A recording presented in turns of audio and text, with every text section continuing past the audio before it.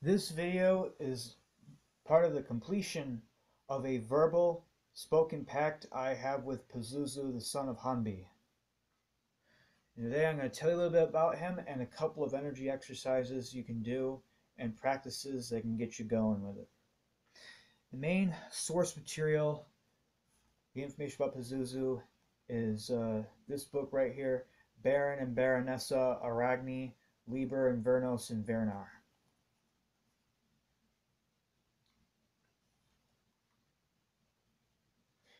I am Pazuzu, son of Hanbi, king of the evil wind spirits. I ascend a mighty mountain that quaked, and the evil winds I ran to there were headed west. One by one I broke off their wings.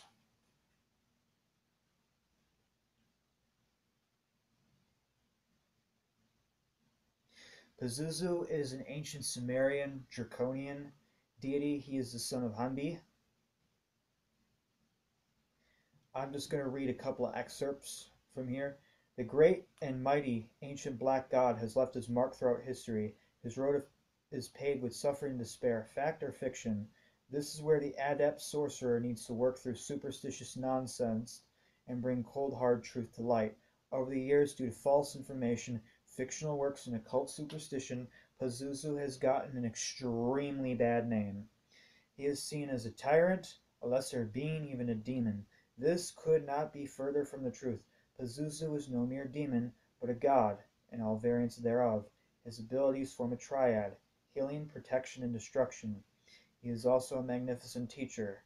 What makes this infernal juggernaut a great ally is that he can remove any spiritual affliction and physical disease within a matter of days. We have worked with him on numerous occasions and have never been wanting with his swift acting grace. The author from the quotation above has made some interesting connections with this impressive force. However, some vital information was missing for the serious occultist.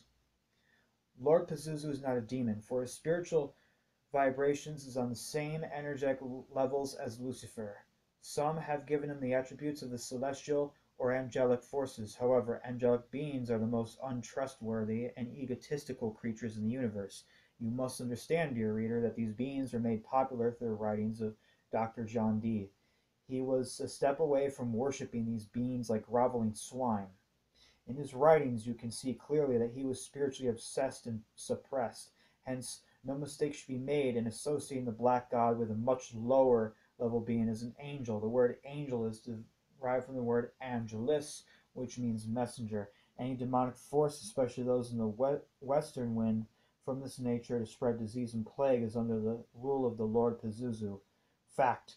In the following paragraphs, we present you a historical proof of the ancient cultural beliefs concerning Pazuzu. The mighty wind devil of the Assyrian and Babylonian wastelands can be considered as one of the most malevolent elemental forces in the world of mythology. In his erudite book, Domain of Devils, Eric Marple describes the wind demon as the most terrible of all demonic entities, having the power to spread loathsome disease with his fiery breath. The demon has for a head almost fleshless, like a skull of a dog, representing disease, and for the fleshless death's head, a desert scavenger, starvation. Significantly, William Wood states in his History of the Devil, Mesopotamia, the horned demon Pazuzu rode on the wind and carried malaria, thus emphasizing the demon's destructive role as lord of fevers and plagues, perhaps relating Pazuzu to the devouring dragon, Typhon, angel of the fatal winds, equated with the disease typhoid. The idea of the wind devil as a desert creature may derive from the Egyptian concept of Set, the destroyer, the most ancient of gods, who was represented as a strange dog-like animal, not unlike the scavenging denizen of the desert, the jackal. Kenneth Grant has called this manifestation of Set Shugal, the desert fox symbolic of Set, the male half of the beast 666, the number of Shugal being 333. The female half of the beast is Karanzon, 333, another pestilential being representing chaos in all of its latent and manifested aspects. Karanzon is said to have driven Aleister Crowley insane by his evocation of this entity in the North African desert, representing the malaise of chaos and destruction. I don't like to say its name for now, and I'm just going to call this thing C333, and I'm going to explain the difference when I'm done here. C333 is said to have driven Crowley mad, is most likely probably one of the most complex symbols in Western occultism.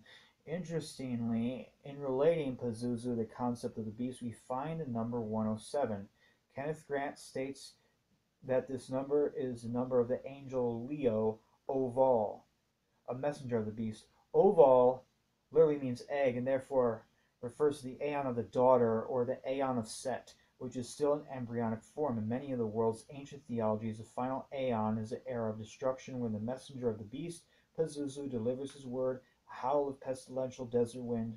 The ancients may have recognized this word as the dread great dragon, Atem, whose number is 440. It is also the number to annihilate, cease, and disappear, and significantly complete, which may refer to the ending of the cycle, as Atem is also the goddess of curiosity, identical to the terrible Hindu goddess Kali, the destroyer.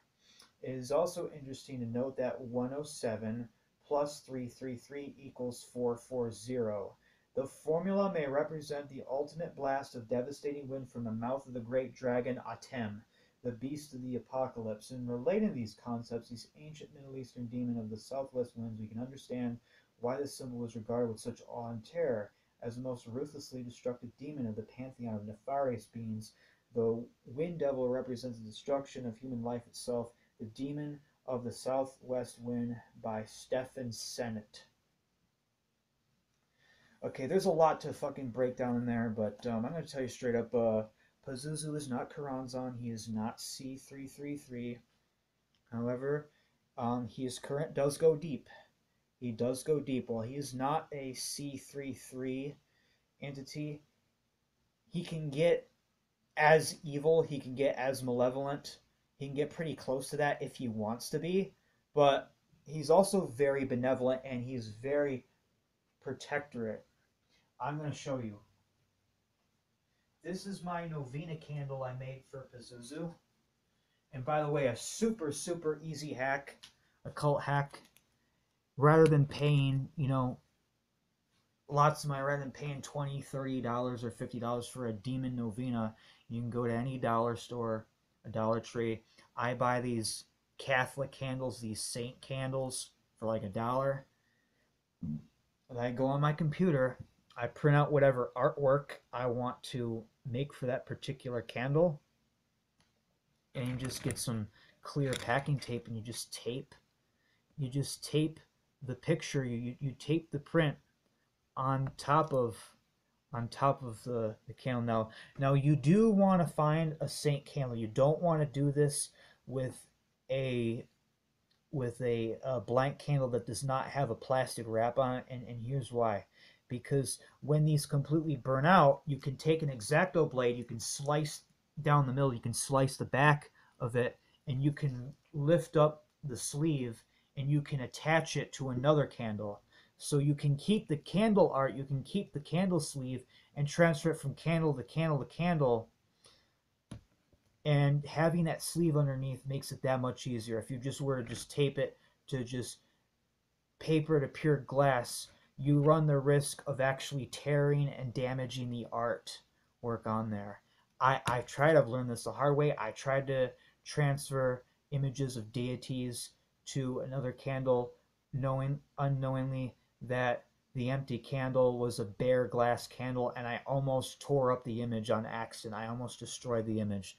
So that's just a fun fact for you. No, Pazuzu is a multifaceted being. He is a being of immense fucking power. He is on a similar frequency to Lucifer. He is on a similar frequency to the triple goddess Hecate. He is very similar to Belial, though this video is not about Belial. It's about Pazuzu. Belial is still like a lot more powerful than Pazuzu, but this is not to squander or crush Pazuzu's power in any way. No, Pazuzu is a fucking powerhouse. He is a workhorse. He is very close to reality. Now, a lot of what we just read there from Stephen Sennett was was fear mongering, and stuff comes from Kenneth Grant and the Typhonian tradition there.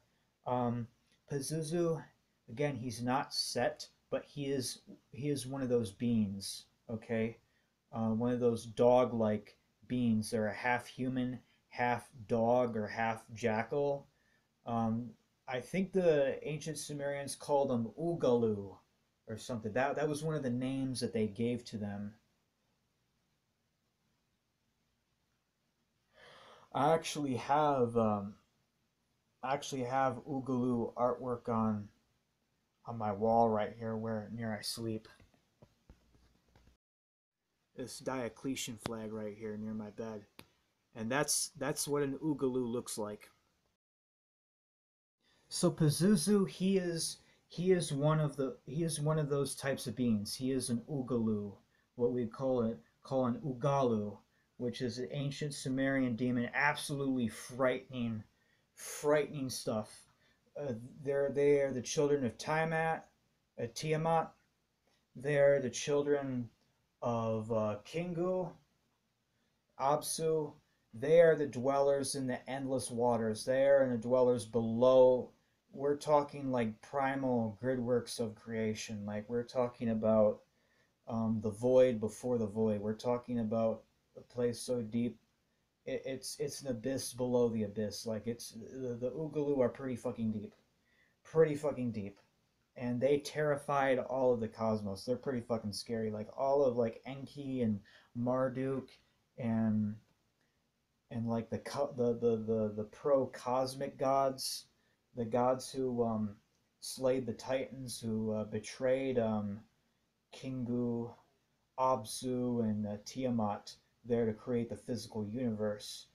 Their entire being is apotropaic and against the Ugalu, against these types of beings. Now, while Pazuzu, I don't have enough gnosis or experience yet to make this connection if his bloodline draws all the way back to the Ugalu. Now that he is the son of Hanbi, that bloodline never really went away. That bloodline continued into the generation of the gods, the generation of the Anunnaki. According to the Joy of Satan Ministries, Pazuzu is an extraterrestrial. He is an alien. He just happens to be a demon with fur. Other occultists I've talked to, I've called Pazuzu a griffin, or a type of lion-like being who kills other demons and monsters. Um, but to me, he is like my friend and my guard dog. I fucking love him. He is absolutely just so amazing, and he has played a major part in my life in healing my own spiritual afflictions. You know, if it wasn't for Pazuzu, I would not be talking to you right now. I'd be fucking dead. I'm not gonna go in too deep about this, but there is a real life friend of mine who I was friends with for 10 years, right? And I just fucking find out in 2023 that he was cursing me, that he was casting really nasty black magic and death curses and all sorts of shit on me. Most of those, at least 7 out of 10 of those years that I've actually hung out with him, he's been actively casting against me. And it was a shout out to my witch sister. There, I'm not going to say her name. You know who you are.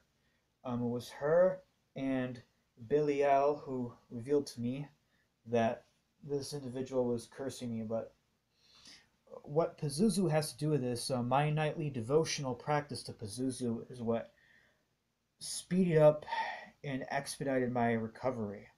Okay, because he was casting really nasty shit. He was fucking me up pretty good. All right, but Pazuzu, thanks to Pazuzu, I am still alive, and my recovery has been very, very quick. Most people would be dead or in an insane asylum. Okay, and this individual is fucking bad. Is really, really dangerous. The fake friend. He had caused, according to his own words, he had made some fluffy bunny new age Wiccan girl completely wig out and take a dump on the streets on the sidewalk. So his magic is crude, it is abyssal and fucking nasty there. But luckily, none of that happened to me. I didn't strip off my clothes, I didn't completely go crazy, and I've never been institutionalized. Thanks to Pazuzu, I've been protected from this toxic individual, and I've never had to go to a rubber room. And and as my gratitude for that is to film and in return for his help, I have to share this with you. I am obligated to share a couple of exercises. Pazuzu is a very multifaceted being. He has a celestial, you could almost say a white lodge aspect to him. Um, this aspect, he appears as like a Marcosia looking Goetia, like a white wolf with wings, or like a silvery gray wolf with angel wings. That's one of his most benevolent manifestations. And then he also has like a red set like manifestations, and he also has a black Pazuzu manifestation. And the black Pazuzu is the most dangerous and the most violent and aggressive and feral of them all. That that I think that's where the associations with Pazuzu being C33 come from, because he's not C33, but he can get on that level of malevolence if he wants to, if he chooses to. He has that capability within himself. And it was Aleister Crowley, not Stephen Sennett, that made, not Kenneth Grant, that made the associations with Pazuzu and C33. No, Pazuzu's fucking amazing. He is fucking amazing. My witch sister, who will remain anonymous right now because she's dealing with her own things right now, called Pazuzu a hot topic Michael, or like a Molgoth archangel. So basically, think of like Archangel Michael, or like a powerful seraphim, like a powerful celestial protector, but wearing a werewolf mask and wearing, like a werewolf costume. And that would be the White Lodge aspect of Pazuzu. He's super chill and super friendly. Right now, this is the only aspect of Pazuzu that I work with. He does have Clipothian and Abyssal associations. He does rule over uh, Abaddon or Titeon, the fathomless pit of destruction, according to Wayland. Or Ariman Azul says that Pazuzu is like an Abaddon or Abaddon type of entity, type of gatekeeper. I don't fuck with that aspect. I don't work with that one. That is very real and very powerful. But my favorite aspect of Pazuzu I work with, and the Pazuzu that I work with currently, is Pazuzu in his celestial apotropaic, warding off evil, fighting off evil mode. Now, what's really interesting there is that the ancient Mesopotamians and Sumerians who worshipped Pazuzu, not slavishly, but made offerings and kind of kept them around there, they would put a little Pazuzu figurine over the child's crib to protect them from crib death.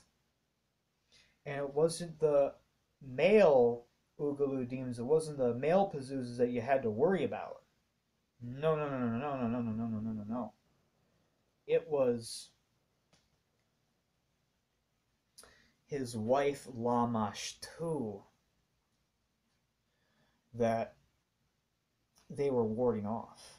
And Lamashtu is even wilder, even crazier, and even more malevolent than Pazuzu in his black aspect. That's all I'm going to say about that for right now.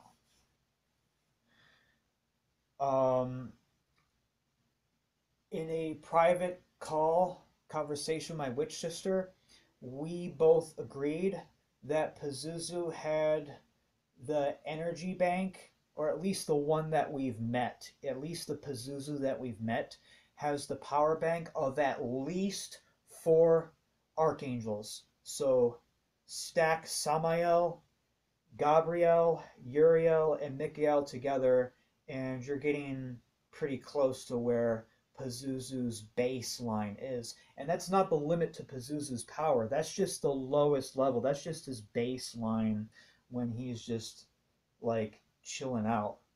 I know for certain that he can be a lot more powerful than that if he wants to and when he needs to be. That he has a much deeper wellspring that he draws upon. When I asked Pazuzu if he had any Goetia associations, 3 Goetia spirits immediately came to my mind. The first one was Buer, the lion head with the 5 goat legs, who looks like a fidget spinner there. Osei, the leopard man, and third, Marcosia, who is the winged wolf.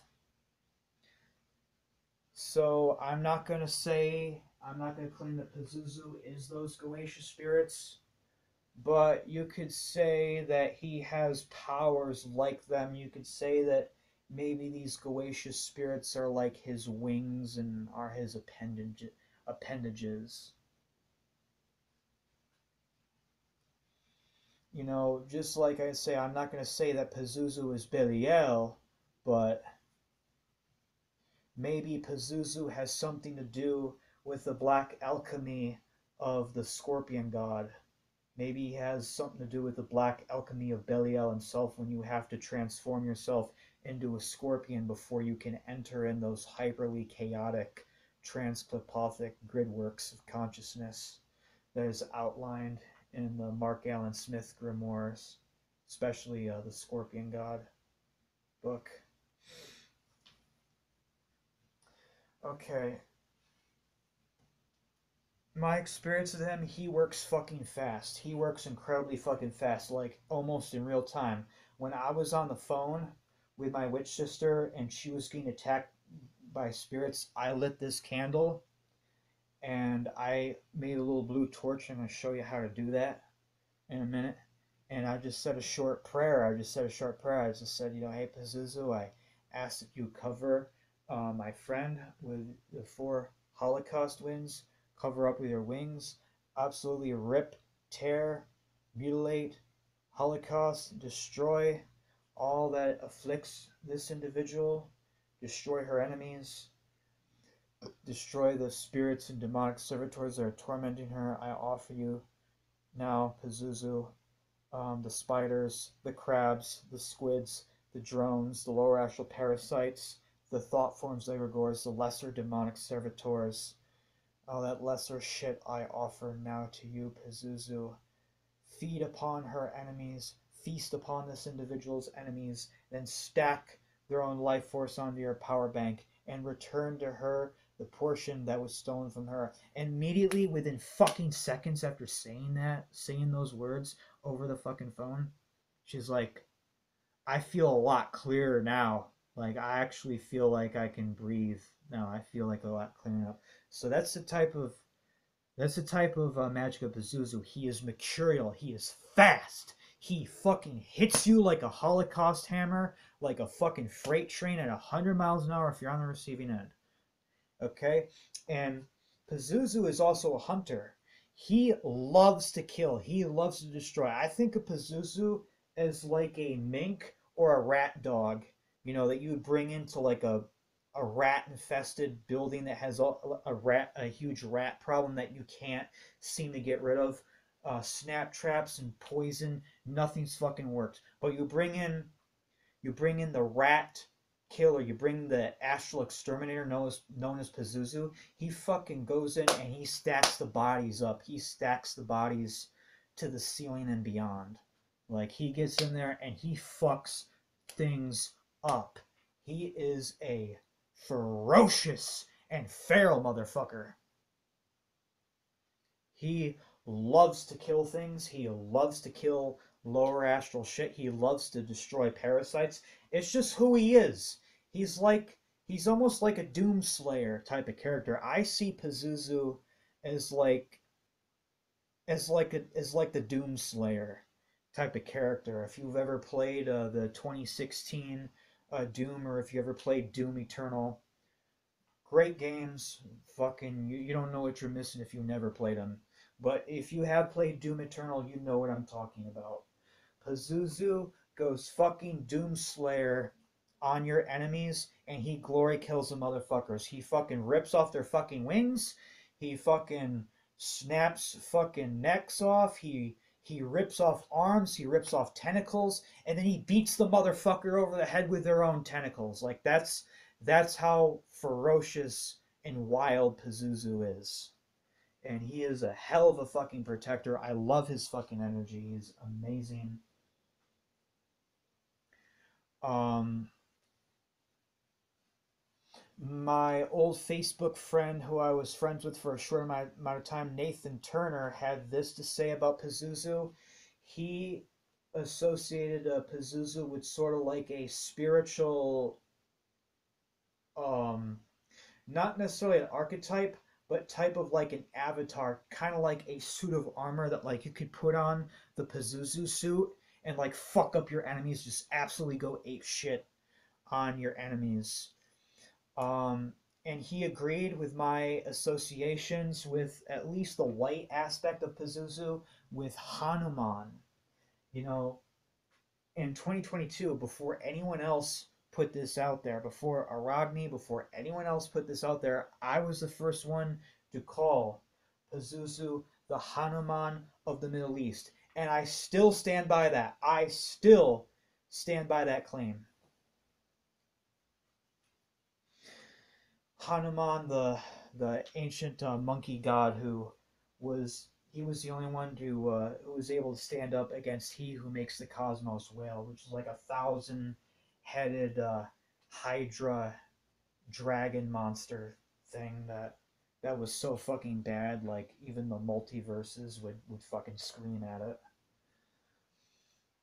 Okay, enough said. Let's get down to the nitty gritty. Let's get down to actual energy practices and actual exercise. Um, and this artwork there, link will be in the description. But if you want to just pause the video real quick and look it up right now, you just type into Google or type into DeviantArt Pazuzu by Satanen. Satan N. But the links will be in the description there. Okay. I have 3 energy exercises you can benefit from Pazuzu starting today. You can benefit immediately from. I'm going to give you an easy one, a hard one, and then another easy one. Okay? You ready? The first exercise is called, I call this, me and my witch sister call this the combing of the soul. So you know how we comb our hair, right? You know, like how we groom ourselves like this.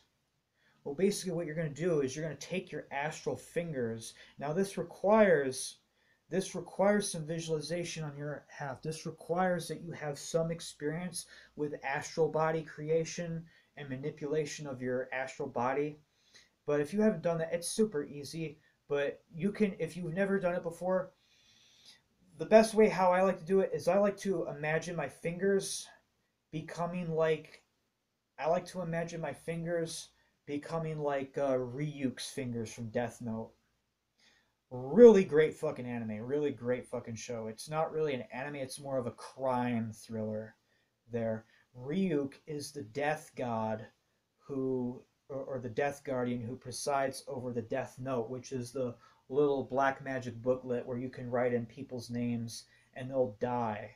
They'll like drop dead of like heart attacks, and you can like write in the cause of death, and they'll actually like get hit by a bus if you write that as the cause of death in there. Really great fucking show. It's not really an anime, it's a crime drama. But Ryuk there is the dark god who rules over Light Yagame's Death Note there. He looks like and he happens to look like Belial, by the way, but with hair.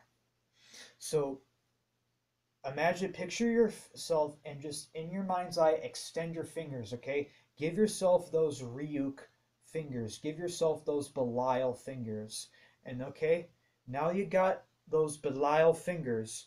You're going to take these claws and you're going to rake all of your chakras and you're going to rake all that filth and just all that garbage and all that lower astral filth and just sludge and just all that perfidiousness out of your soul. You can chant runes while you do this. You can vibrate the names of your patrons. You can even say Christian prayers. You can say the Psalms while you're doing it. It doesn't really matter. I mean, there's a million fucking ways you can apply this. But let me just give you an example. Let the high astral rays of Donas Dagamastastas cleanse my soul, removing all vanity, all perfidiousness, self-sabotage, and hidden agendas against my own soul's development. Let it fall at the bottom of the soles of my hooves into the black sun below. Donas Dagamastastas is the Enochian word for hellfire, by the way. Donas Dagamastastas. Donas Dagamastastas. Donas Dagamastastas. Donas Dagamastastas. Donas Dagamastastas. Donas Dagamastastas. And right now I'm becoming a being of blue fire. I'm imagining myself just covered with blue flames. I'm completely enwreathed with blue serpents, blue hellfire, blue flames, completely cleansing my soul. All my chakras are golden right now. They're all glowing like gold. I'm completely being of pure light now. Do it for, I don't know, 3 to 5 minutes. Okay, if it's too intense for you, if it's too overwhelming, start low. Start with like 30 to 45 seconds. Start with 1 minute. And then the next day, do 90 seconds. And on the third day, do 2 minutes. And then on the fourth day, do 2.5 minutes. Then on the fifth day, do 3 minutes, etc., etc., and try to, work it up there for a good like 3 minutes there. Okay, super grounding, super awesome. The next thing I'm going to show you is the Holocaust wings, or the Holocaust winds of Pazuzu. And by Holocaust, I mean rough, devastating sandstorms, little tiny microscopic morning stars, maces, and hammers. Okay? Again, this has nothing to do with the Holocaust of World War II. That was a horrible thing. Absolutely horrible thing. Total crimes against humanity. Okay? That was a horrible thing. Fuck that. Fuck that shit. Hitler was an asshole. The Nazis were assholes. Please don't take my video down, YouTube. Please don't delete this video. But the Holocaust winds of Pazuzu. This is how you perform the Holocaust winds. So, in order to do this, it requires that you have good experience with development of your astral body. If you have not, there are many exercises and resources out there that you can build an astral body. In witchcraft, traditional witchcraft, they call that a fetch. So you're going to build yourself an astral body, or build your astral double, or build your fetch, or build your were self, your dream body. Okay? And just don't go flimby floppy going from practice to practice. There just because you can't commit to something. Yes, find something that works for you, but once you get results, stick with it. Stick with it, okay? It's just going to make your life easier. So once you've have some experience with building your astral body, now I want you to imagine that you have wings, okay? Start with 2 angel wings sprouting out your back. Now, if it's easier, I imagine like energetic coils, like a spring inside my chest, and then they just unravel, they unfurl. There's my top pair of wings. I'm going to try to sprout them right now. Okay, here's my top wings. Here come the bottom wings. Okay, so you got your 4 wings, okay? Now, meditate. Try to imagine yourself as Pazuzu. Try to look at hand in your astral mind and try to turn it into like a bear paw or something, or like a lion's paw. If you can, if you have the ability to manipulate your mental vision, there, your mental line of sight, you can maybe extend your nose out a little bit and imagine that you have like a wolf muzzle or like a wolf snout like protruding out of your face there, or maybe give yourself like a lion nose and maybe like bury your fangs and like imagine like lion's teeth or like wolf fangs or like a big boar tusk or something is just bring your war face. Okay, so you got the bear paws, you got your war face now, like that. Okay, now look down and try to see if you can turn your feet into eagle talons, if you can turn your feet into bird talons. Okay, now you're gonna stand up, you're gonna outstretch, and then you're gonna mentally, without physically, you're gonna take this, you're gonna go big, you're gonna throw yourself forward, and you're gonna beat those fucking wings. Okay.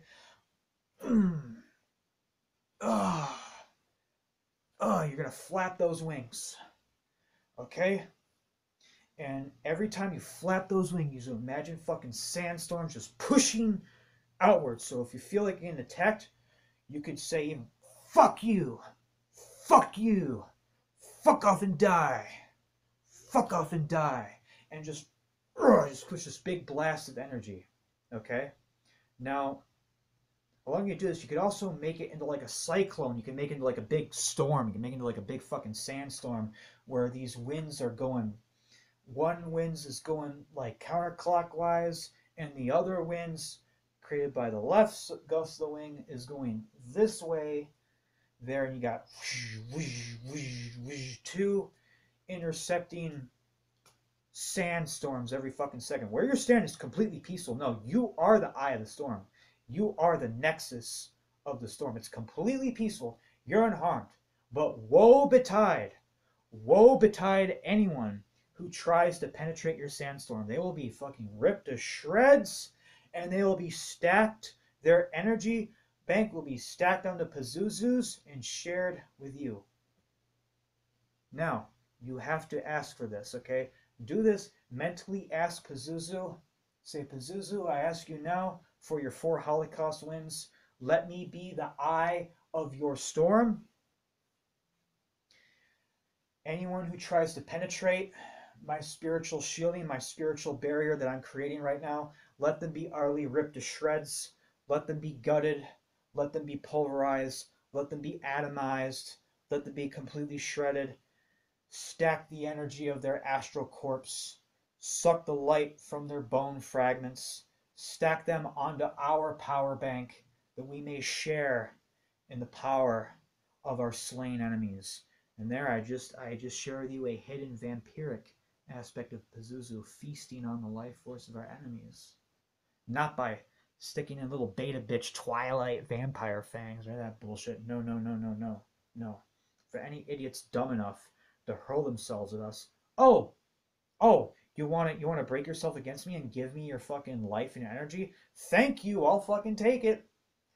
Thanks for breaking yourself against me. So that's the Holocaust winds. The third and final exercise is super easy. This is the easiest out of all the 3 exercises I'm sharing with you today. You do not even have to visualize anything. Okay? It's super fucking simple. Super fucking simple. I'm going to take the Pazuzu candle again. Okay? Now you imagine Pazuzu as a serpent. You imagine a snake with Pazuzu's face on it, and just very gently just bring it around your head. And weave like a serpent, like a big protective boa constrictor is wrapping you in its celestial light.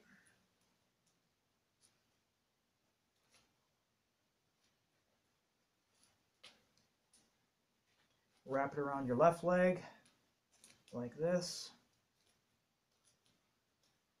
Wrap it around your right leg. Work your way back up. Wrap it around all your arms. Wrap it around this other arm here. And that's one rotation. That's one candle rotation. Counterclockwise. Let's do it the other way. Now that we have two opposing Holocaust currents, serpentine Pazuzu currents, running in both opposite directions and intersecting at all of our chakra points, at all of our energy centers and our joints, surrounding our limbs, surrounding our arms and legs, surrounding our crown, surrounding our neck, surrounding everything that is sensitive and needs protection.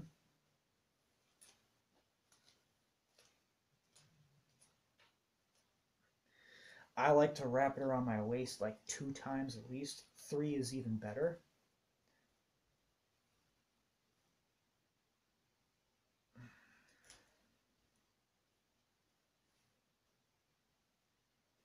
And that's that. That's really all there is to it. That's really all there is to it. The last thing I'm going to show you today is offerings.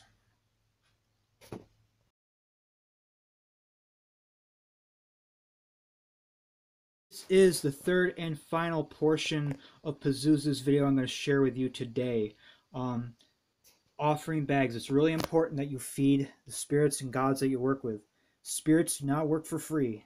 They do not work for free. They require payment, just like anything else. Me, favoriting the celestial, favoring the white aspect of Pazuzu, at least the more celestial aspect of Pazuzu, I like to give him food. Pazuzu likes a lot of different things there. Now, I do not give him blood, yet, at least. According to Baal Cadmon, in his Pazuzu book, he said that the only way you can work with Pazuzu, you had to get like a cup of blood. You have to get like a bucket of blood or something from the butcher shop.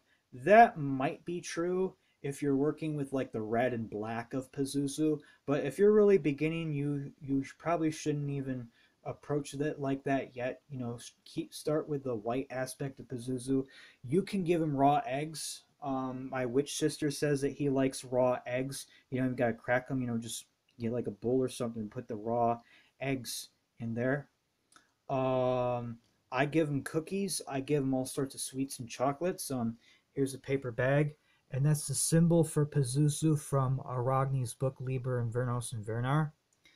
And this is the idol, the image I have for Pazuzu.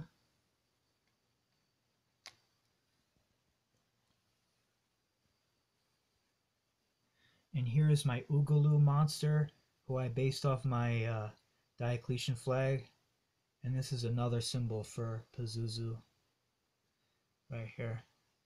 This aloe vera, when I was part of my recovery, I would take baths, like salt baths, to ground stuff. And in the bathtub, I would rub some of that aloe vera on my solar plexus, which was under the most attack.